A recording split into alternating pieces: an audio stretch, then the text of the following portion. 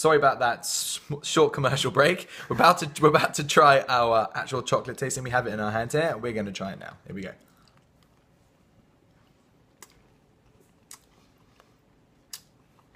That's the stuff.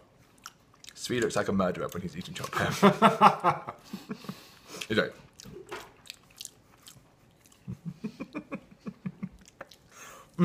well, I must say that is a very rich chocolate.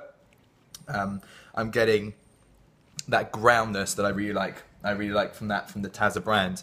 That kind of that gritty texture to chocolate that you don't really find with other brands that will not be named. I won't mention the H word or the C word for those who know what the brands start with that letter.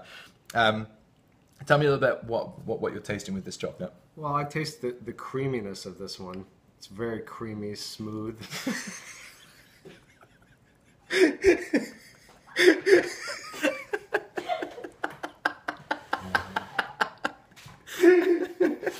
We totally lost it. Okay, so it is very creamy, it is very smooth. Behind this partition, we have my wife, who's a peanut gallery, behind who's sniggering and giggling as we're going around. But yes, it is very creamy and smooth. I must say, I'm not tasting eggnog here. I'm not really tasting the nutmeg. It's also said it's got some rum flavor extract. I'm not really tasting that either.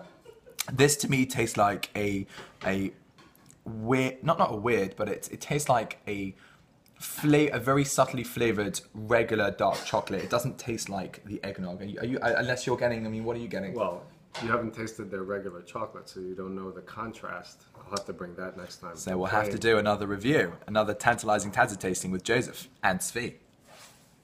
So Svi, thank you very much for coming today. I really appreciate your few cents on this chocolate, and we look forward to the next tastings where we'll be reviewing the Taza chocolates, plain dark chocolate discs, and maybe I might have another special guest there today. Say goodbye, Svi. Bye.